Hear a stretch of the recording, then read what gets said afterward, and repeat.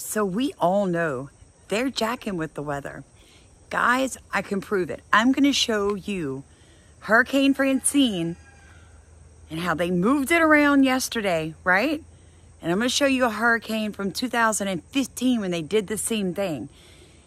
They can manipulate storms, and here's the proof. What's this stuff right here that is in spirals showing up there? And then you've even seen them down here. So I'm sitting here watching the hurricane, and I'm watching these circles of waves show up on there. You can literally see it here zoomed in more. And watch how the cloud does in these areas as well. Interesting, huh? Watch it on this cloud model of how it's moving. Interesting, wouldn't you say? Here you see it happening here near Hammond, and then you see it here happening in Jackson. And this ain't the only one. Here's something not too far from New Guinea to where you see it doing this, and we're familiar with. And the first time that this showed up was 10 hours ago of when this started happening, of these ripples that you see popping up here and here. Let me know your thoughts. Take care. God bless. Okay, so obviously that was Hurricane Francine. Y'all remember yesterday when I was praying and I said, even the man-made storms, like, I know that they send these storms to certain areas to get rid of coastal towns where the real money lies, and to destroy homes, and to upheave and to move people like cattle on a or pieces on a chessboard, right? Like, I told you guys that. But to see it is so frustrating. And my hat's off to the gentleman on TikTok that found this, because my husband was watching it and he's like, what is all those ripples? Like, I'm like, you know, when you're looking at sound and it touches like sand and it makes symbols. Yeah, so frequencies, all of them are just different levels of sound, folks. So what you're seeing is them shooting beams at different frequencies to get different movement patterns out of that hurricane.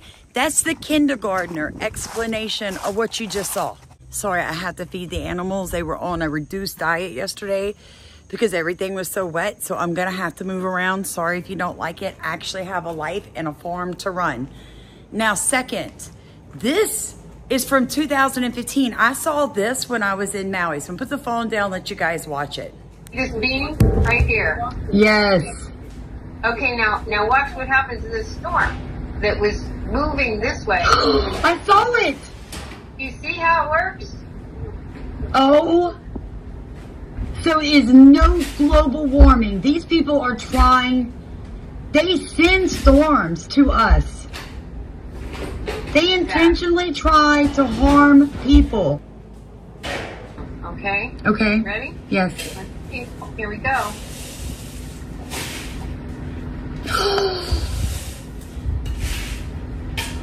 Oh my, oh my. Okay. What is that doing to all of us? Okay, keep watching. Next one. No. Yes, ma'am. Keep watching. They have them all. Every one of these. It's not supposed to do that. It's not. They've done something. But what are they though? What I'm trying to say is, what is this? Yeah, but these radar. So, love you guys. The rest of the video is dedicated to me and mine personally, but I'm gonna throw up some like clips from around Louisiana. They're gonna play with no noise, but you ought to see how bad the storm got in certain areas. Praise to the King of Kings that we came through unscathed. God bless you. If you like to support our channel, it's linked in the top of comments. God bless, guys. Good morning, everybody. Welcome back to Starkey Farmstead. So we survived. It is still drizzling. Had several times last night where the power would go off and then surge really bad and then come back on. At one point, Steve got up through the main breaker to protect the air conditioning unit because I didn't want to blow it because I've never seen it surge like that. Have you ever seen it surge like that? Nope. Say good morning. Morning. So we're walking around. I mean, everything looks good. Everything is wet, like really wet. But we don't see any down trees on our property. no damage here. So we're really thankful for that. Still have like these little pushes of wind, but hurricane has dissipated and we still have power and water. All y'all praying with me the other day. Y'all see the power prayer? You see it? So the rest of this video is from last night. I'm still in my pajamas, so I'm going back in and finish my coffee my husband made me because we were up and down all night. That's how it is on hurricane nights. But enjoy the video from last night. Love you guys. No, I'm not being cute or I'm being funny. I'm giving the dogs a break. I'm letting them run. So Hammer, you guys all know his health's been like, ugh. So he gets really anxiety fueled with bad storms. Hammy, he doesn't like the rain. He doesn't like thunder and lightning. Thank God we're not getting a lot of that. The wind's blowing. You might can see the tree back here, but it's not blowing like what we call, I mean, this is no worse than like a summer storm for us, but it will turn because it only hit the coast like 2 hours ago and I'm like 4 hours from New Orleans. It's still a category 1. It's moving in, so we're expecting gusts between like 60 and 70 miles per hour, which can bring trees down, right? And since I know it's going to pick up, it's not picked up yet. It will pick up as the night goes on. This will probably be the last time I let the dogs run until morning when I can see and the worst of the wind is over. But again, to everybody that has sent their dollars for Hammer, I never know how much I appreciate it because I know a lot of people are worried about the skin issue. Guys, listen to me. The skin issues are secondary, okay? It is the back right leg. It's him losing balance when he shakes his head. It's the muscle mass that he's losing. It's all right, baby. With that back right leg and the way he's limping on it, that is the major concern. You see how he just got his balance a little bit?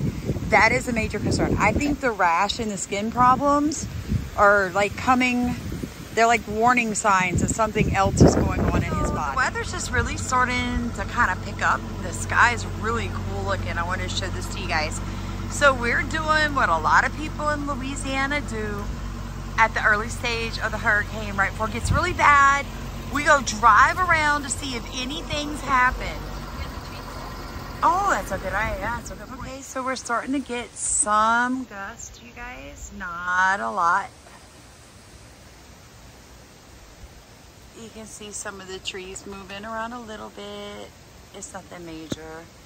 When Ida came through, it looked like the trees were literally going to break. They were bending almost to the ground. So these are like 14 mile per hour wind gusts. So, I mean, we get this, what a bad summer storm, right? We got a pretty good gust there and Hammer's taking himself back to the shop to put himself up for the night because the German Shepherd's smarter than his mama. So I'm heading on in, but I could treat the skin issues and I have and I will continue. But guys, those are secondary symptoms to the problem, right? So they're never gonna go away until we figure out what's going on with the dizziness and chewing off the tail, losing the muscle mass, limping on the leg. Like there's something, his personal vet thinks there's something neurological. So that's why we have to see the neurologist vet. So Atlas and I are heading in. It's time to let the big dog out, Sammy out for a bit. I love you guys. Keep us in your prayers. Praying that it's not much worse than this. Only like 80,000 people without power, and that is a miracle, and we still have it. So praise God. Love you guys.